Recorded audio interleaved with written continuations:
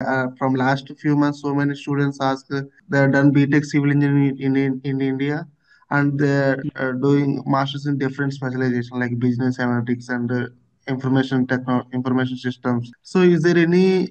They are right now they are moving into civil engineering, civil side jobs. Is there any opportunity to get the jobs in civil side? Yeah, definitely. So, for in order to get civil jobs, they need to have bachelors in civil. Maybe in India or any other country, they need to have bachelors. Even if they are converted or just opted different stream here for the masters, if they done bachelors in civil, yes, they are definitely get one good job here by getting FE license. So FE is the main thing. If you have bachelor's in civil in India, that should be converted here using WES or some other third party. You need to get a equivalency certificate first.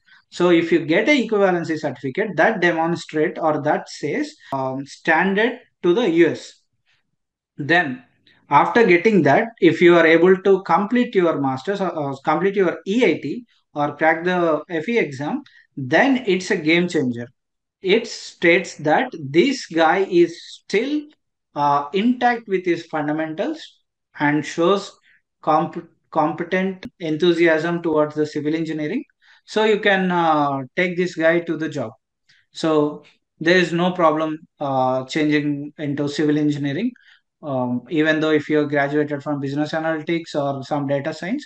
But one question you may encounter in interview, they ask why you done masters in data science or artificial intelligence or computer science. Here, while you have a bachelor's, your field of study in bachelor's are different.